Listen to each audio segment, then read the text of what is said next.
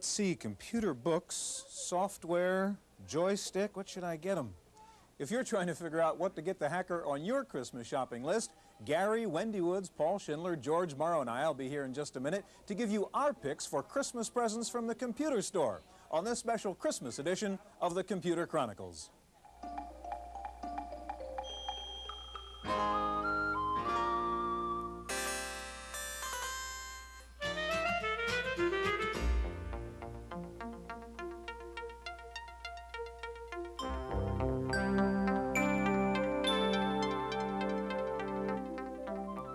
The Computer Chronicles is made possible in part by grants from AFIPS, the American Federation of Information Processing Societies, a nonprofit federation of 11 national societies for computer professionals.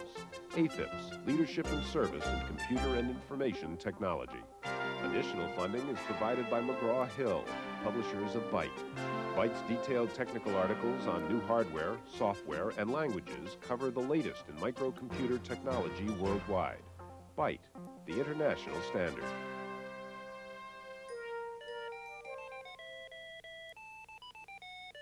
Welcome to the Computer Chronicles. I'm Stewart Cheifet, but this is either Gary Claus or Santa Kildall. I'm not sure which.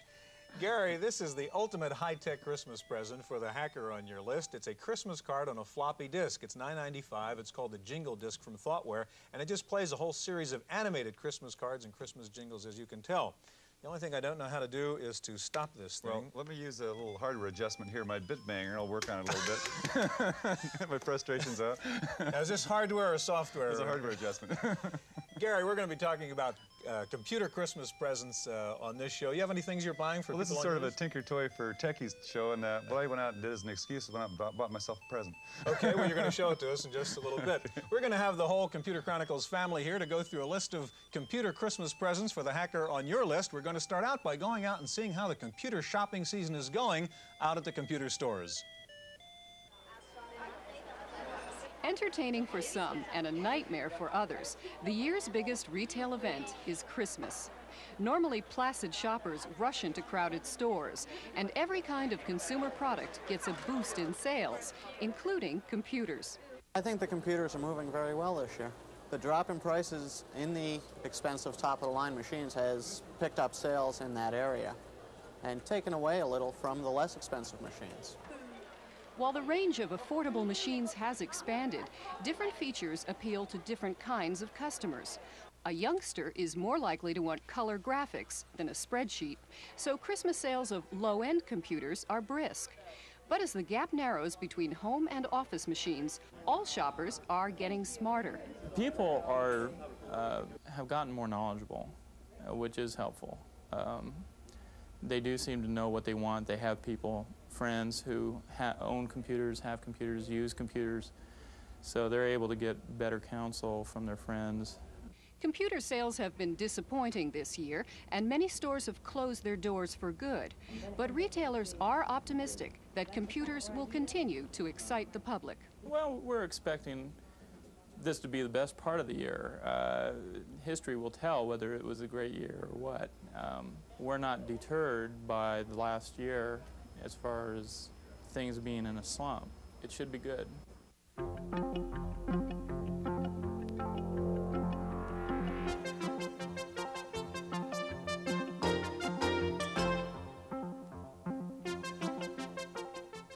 Well, joining us now in the studio are a couple of characters I'm sure you're familiar with if you watch the show. Here's Santa Claus over here, Gary Kildall, whom you all know, of course, already. Paul Schindler is joining us. Paul, our regular software reviewer, and in his other life, the senior West Coast editor of Information Week magazine. And over here, this character, George Morrow, our sometime host and regular commentator, and also, coincidentally, the founder and chairman of Morrow Design, makers of the Pivot computer. Right. Well, we'll talk about hardware in the next segment. Yeah, this is soft. Don't tell us to buy the Pivot for Christmas quite yet. Now, Gary, we're going to talk about software. Okay, well, let me give the first software gift. Paul has been admiring my hat, so before he rips it off my head, I'm going to turn it over to him as a piece of software. It's more appropriate to my image than yours, Gary. Okay, yeah. We know who the clown in the crowd is right now. The Willard Scott of the Computer Chronicles. Okay, Gary, I want to do one thing before we get on to what the other guys have here. We showed Christmas software at the beginning of this Christmas card on a floppy disk. I want to show you this holiday software is interdenominational. This is a program called All About Hanukkah by Davka of Chicago, and it has a bunch of different programs in here to help kids celebrate the Hanukkah season. And one thing you can see is it actually lights the menorah for you. Tell it how many nights you want to light, and it lights up the menorah for you. So you've got Hanukkah software, Christmas software. Kids is a big part of Christmas, obviously. Stewart, and what have you got? The way that I looked at this, there's many opportunities to spend a lot of money in the computer industry. Sure. Yeah. Expensive software that goes $100 on up, add-on boards, things of that sort. If you're trying to get an inexpensive gift, one possibility is to go into a bookstore and trying to find something that's appropriate for a child or an adult, whatever. The trouble is, you go into a store and you're going to find anything from ABCs on up to textbooks for artificial intelligence. Now, I took two cases. We have 3 kids at the home that all like the computers in one way or another. Forrest is 9 years old. You didn't want to spend the big bucks. Yeah, right. That's what Cheifet is. And Forrest likes to play games on his Commodore 64, but he also liked to learn BASIC. And so one book that I picked up for him was his Kids in the Commodore 64. And of course, this is it's not oriented toward playing games, but oriented toward learning BASIC. Now, the important thing here is it's got a lot of cartoons and it keeps the interest of the child, and it's only $13, so that's a good start. Now, Christy is, on the other hand, likes to play around with the Mac and draw pictures and this sort of thing. This is your daughter. The daughter, and she doesn't like to learn to program or anything else, but she likes to draw. And so this book here, Becoming a Mac Artist, is an example of one that's very much oriented toward her needs of learning how to create repeating forms, for example, repeating border samples, and shows her how to use this thing in a way that, let's say, an illustrator would learn to use the machine. You're going to keep the surprise in Christmas, keep them from watching the show before Christmas Day, right? Okay, Gary, I'm very proud of you. You didn't tell us to buy concurrent CPM or GEM or any of that stuff. Those are too obvious.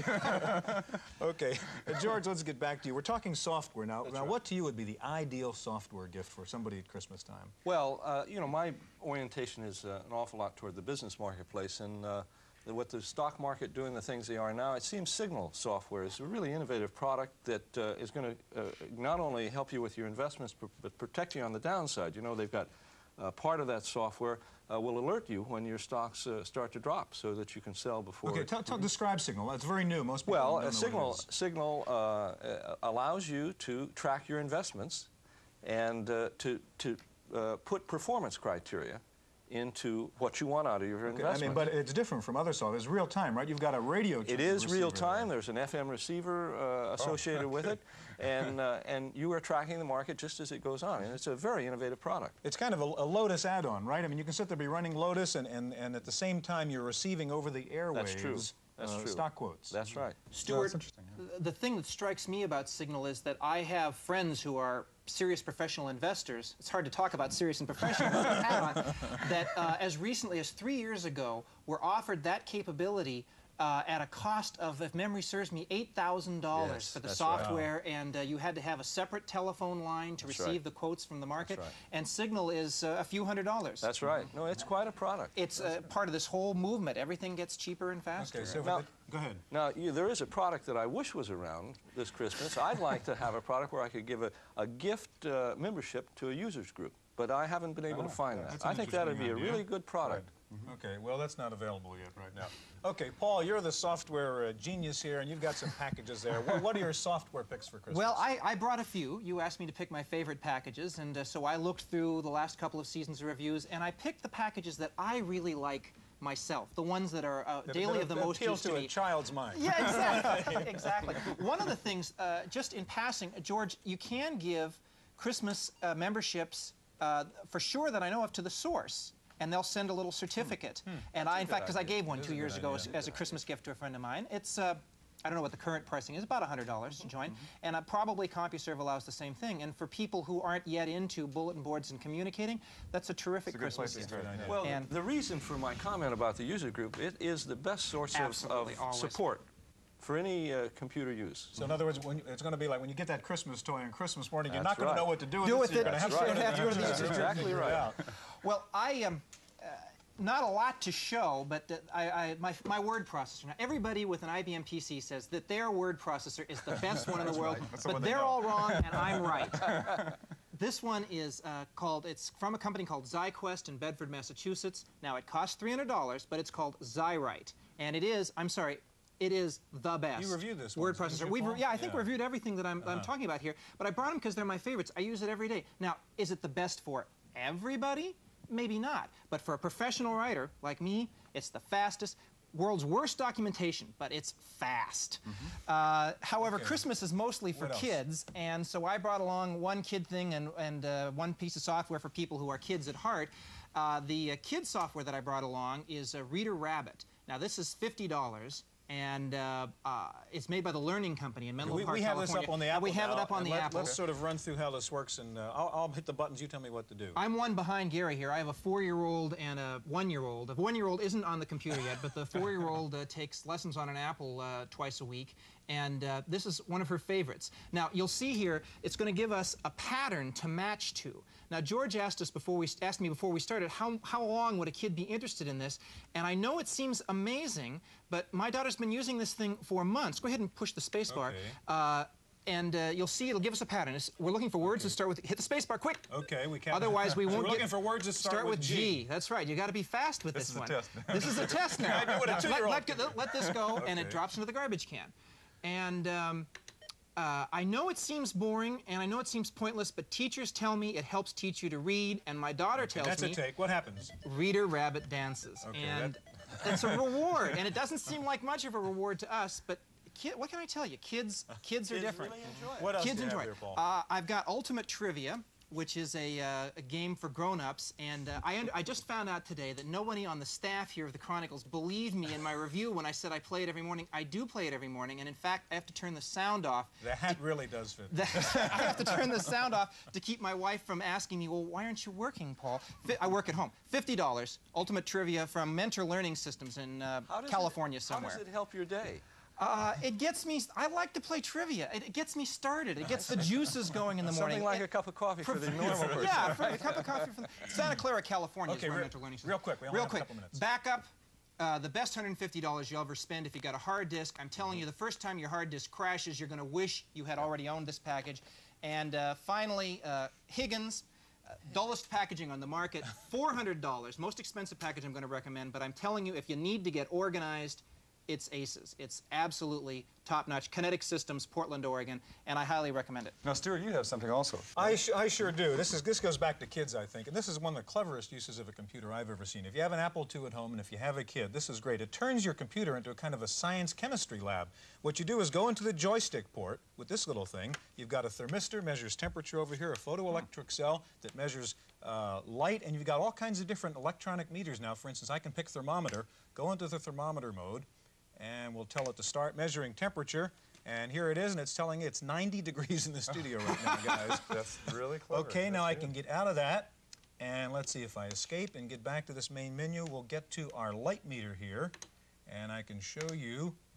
We'll find out how many foot candles are going in the studio right now if I tell it to start. And there we go, 3.1 foot candles. There's our little light meter going over there. It also has a timer in here so you can do experiments and actually time them. Let's see, I've got to get back here to go down to our timer and call up the timer. And you'll see this is pretty neat too. You get a timer over here, you can start it, you have a digital readout, your little timer keeps on going. Clever. So you can time your experiments. We can get out of that. And finally, there's another terrific feature in here, which is this thing called strip chart. And if I go into strip chart, I can actually draw a graph of the results of what it is I'm measuring. So here we go, and we can see this is just a little typical thing. And if I hit go, there's it going along there, and I'm doing anything right now, so whatever it is I'm measuring isn't changing. Anyhow, I think this is a terrific way to turn a computer Like the into chemistry kit, except Right, exactly. it can't stain and it can't blow up. Well, it may blow up. Anyhow, it's called Science Toolkit, and it's from Broderbund. Okay, we've been talking about software. We're going to have Wendy Woods join us in just a moment, and we'll take a look at some of the neat hardware presents for Christmas on your shopping list, so stay with us.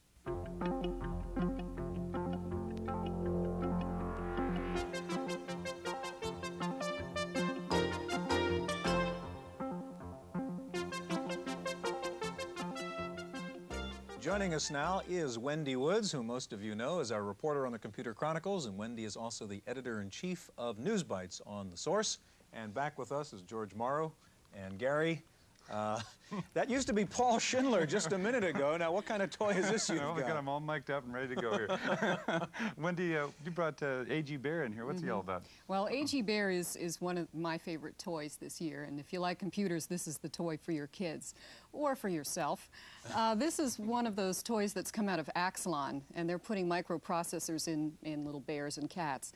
A.G. Bear is that Nolan Bushnell's? Nolan Bushnell's firm, right, in Sunnyvale. This little bear will talk back to you. First, you have to wake him up. You have to wake him up. Hello, AG. How are you today? Is that right? Make a good guess. Say hello to Gary. Hi, AG. How are you doing? That's basically all he does. He'll respond to you depending on the pitch of your voice. Now, I understand he also goes to sleep after a while, right? Yes, if you don't talk to him for about 20, 30 seconds, he'll just nod off, and you have to pick him up again and shake him to wake him up. This is going to be great really for good. kids going to bed, isn't it? Definitely. One of the advantages is the bear listens, too. Yeah. It usually will listen to you talk and then respond. And I understand that children have a good time just carrying on conversations with it, and it does talk back. What kind of battery? Sorry to ruin the illusion, but what kind of battery? This is Really not Paul Schindler, right? No, he has a battery too. You open him up here. It takes regular C batteries, and it's got... Should probably last pretty long, I guess. Just to keep that do a little dissection. Oh, this is really terrible. This is basically what's in him. It's a little speaker, that's the truth. little microphone, and you put the battery in here. And How much does that guy cost? this costs about $30, and it's sold throughout the country, I understand, in every city. Department stores and toy stores. AG Bear. Do you know how long the batteries last, Wendy? Apparently, they do last a long time. That's cute. That is pretty neat. Now, I know you have some other little animals there, but we'll get back to those in just a second, Wendy. George, we're talking hardware this segment. What's the neatest hardware Christmas present out there? Well, I like the PC compatibles. And Epson is rolling out a new one this year. This is the man who makes the pivot talking. That's now, right. Okay, go ahead. Well, we're talking bang for the buck here. Okay. And I think the Epson tried once and sort of fell on their face, Right. but they've come back and they're now got a product at $9.95 that is supposed to be very, very IBM compatible. And it's the second time out, and generally the Japanese get it done quite well the second time out. So I know it's compatible. The price has got to be right at $9.95. What's included at $9.95? I mean, drives, memory, and so on. You get one drive, you get 256K of memory, you get you don't get a monitor, but you do get the graphics card, and so it's a fairly complete machine, not totally complete. So pretty good IBM PC compatible for $9.95 plus monitor. That's right. So if you want to buy somebody a computer, a compatible, It's not a bad that's choice. a good pick. Not a bad choice. Okay, he wants to buy an Epson computer, and you want to buy a printer, which isn't an Epson. What do you got? I'll tell you, I thought about this problem of what would I want, what would I actually use, and I went through, I just went to Comdex and looked at all the new things that were going on there, and I guess Could you get him to shut up? Take his battery out. We love you, AG, but we're going to have to put you over in the corner. I went through things like voice recognition and speech synthesis and image scanners and things like that, and I thought those are all really neat gadgets, and I love gadgets, but I thought it'd be practical and say, what would I really use?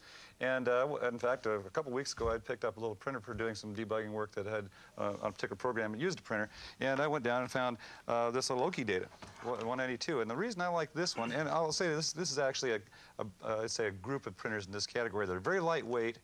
You can put them in a briefcase. You can carry them along with the compact, for example, with your transportable computer system. And I hadn't purchased a printer for years, I think, and last time I purchased probably an old Centronics 101 or something like that. And I found that this little machine did the same thing that those old bulky machines did that cost $2,000 a few years ago.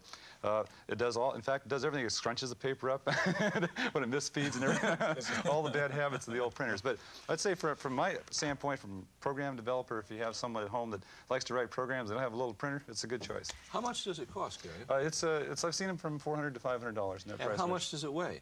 I didn't get the exact, I don't know exactly what it is, but it's very lightweight, and they come slightly larger, but it's a nice fit with a portable computer, something like that. Now, it's a dot matrix printer? Dot matrix printer, near letter quality. Near letter And quality. again, I don't want to endorse this exact computer, this exact printer, but the idea is that we have some really nice, small, portable printers like this right now that are on the market.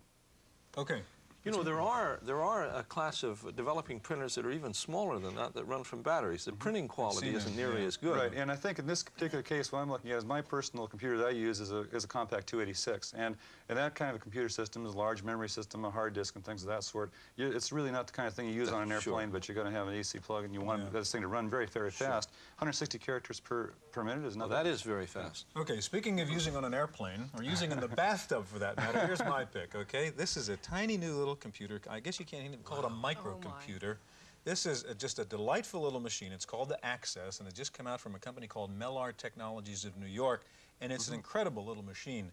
It really operates a lot like, say, a Radio Shack Model 100. It obviously doesn't have a real great touch-typing keyboard. It's a lot smaller, isn't it? But it's a lot smaller, but it's interesting. Even though it has a 40-column by 8-row screen, which isn't too bad, you can actually create 80-column by 24-line documents and window across them. So it'll wrap it whatever size you want. It opens up in a nice function menu like a lot of those other portables do. It has a built-in word processor, which isn't too bad, so immediately I could go, say, to my text menu. Excuse me. The thing I like about this is it's pretty clever in its file searching capacity. So besides the word processor, it handles files almost like a filer, like a database manager. So if I want to go find a particular file in here, I can just find it normally and give it the file name. But if I don't remember how often we look for a file, we forget what you called the file. Okay, it'll do a keyword search of all the files. Say, give me the file that had Kildall's name in it, and it'll come up with it. Or if I can't do that, I can call up files by the first 6 lines of each document, and it'll just scan through those if I don't remember what it was called. Do you have a way of communicating them with another computer system, transfer Well, these files that's back actually and the beauty of this. It's got a modem, comes in with, it's got a little port right over here, and it comes with an acoustic coupler. So the theory is you carry this around, you're at the airport, you can't get to a modular plug, you just go to a payphone, put it on. It's got the built-in communication software in here. I guess I can go back here, and one of the choices is telecom menu. And you can see I can get in there. So I can go get Wendy's News Bites off the source, or call up CompuServe or Dow Jones or my home banking or whatever. I can easily download things in here. I can upload to my computer back home. I can go right out of this port. It's a real computer. It really is quite amazing. We should, for the viewers, I guess we ought to mention that the screen is really excellent. It has very good contrast, and there's very low It's reflection. quite amazing to get the 40 columns and the 8 pretty good. Now, another thing I like about this is, watch this deal.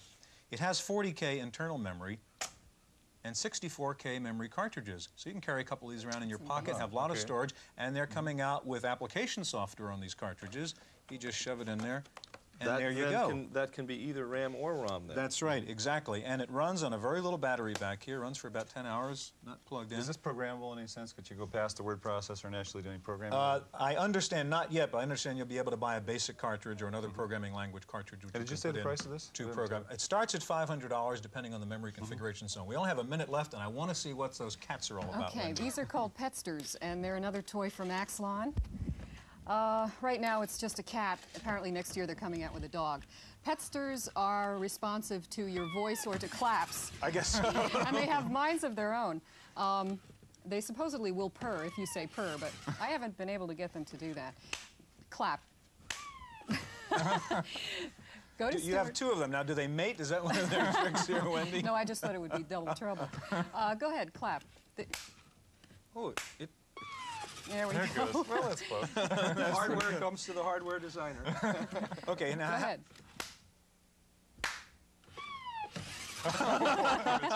Okay, Wendy, what's going on inside here? Well, there's a little custom chip in there, and it's got limited voice recognition. It responds to about 10 different verbal commands. Come here. Okay, there's a respond to we're out of time. And we are. I'm sorry, Wendy. I hope you have a very pleasant Christmas from all of us here, and hope you find a nice high-tech toy under your Christmas tree. We'll see you next time.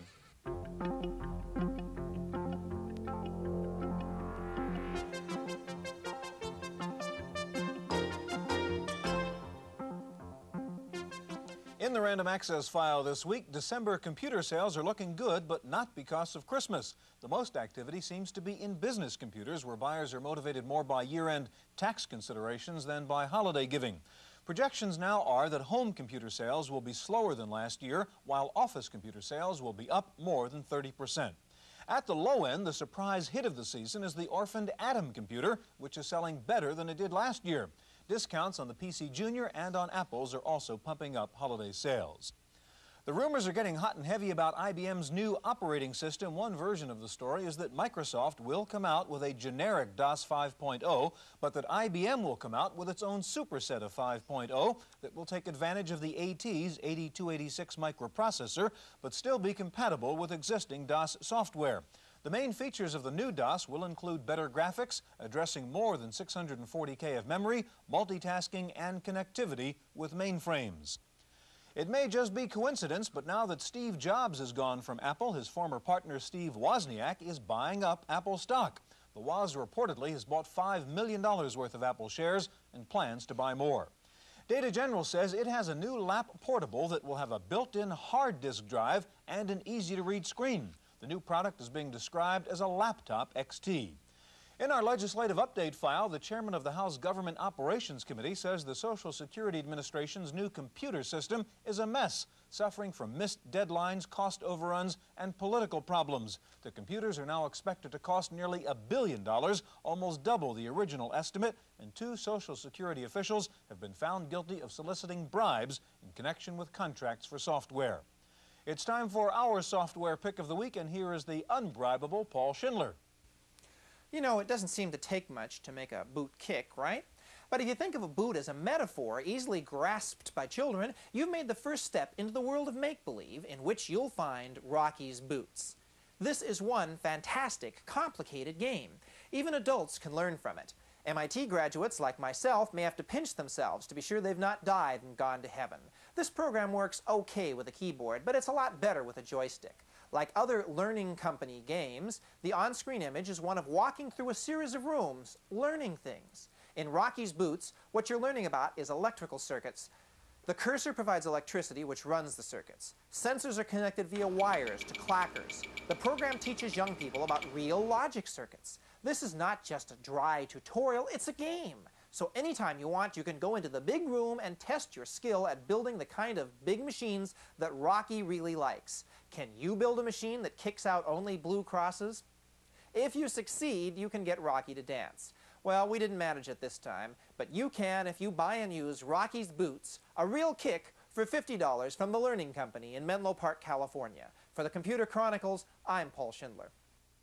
You want software? Listen to this. Reference Technology is selling a CD-ROM for the IBM PC that has over 8,000 programs on it, and it's free if you buy the optical drive for $1,600. Borland International is reportedly buying up the electronic publishing rights to reference works like Bartlett's, the Columbia Encyclopedia, and Black's Law Dictionary. Can the Turbo reference disc be far behind? If you have a PC Junior and you're determined to use it for business, you can now buy a hard disk drive for the Junior. It's $800 from TW Technologies. And if you need a break from staring at spreadsheets, there's a new RAM resident program called Chuckle Pops. It stores hundreds of jokes in your computer, so when you get fed up trying to figure out where cell H27 came from, you can take a laugh break. It's $14.95 from Enlighten Software. Finally, Jack Tramiel had the last laugh at the Winter Comdex. Atari was probably the only company that knew it would make money at Comdex. Why? Because Atari sublet its big booth to 45 different software vendors who were writing for the 520 ST. They each paid Tramiel $1,000 for the right to help man the Atari booth. That's it for this week's Chronicles. We'll see you next time. The Computer Chronicles is made possible in part by grants from AFIPS, the American Federation of Information Processing Societies, a nonprofit federation of 11 national societies for computer professionals. AFIPS, Leadership and Service in Computer and Information Technology. Additional funding is provided by McGraw-Hill, publishers of Byte. Byte's detailed technical articles on new hardware, software, and languages cover the latest in microcomputer technology worldwide. Byte, the international standard.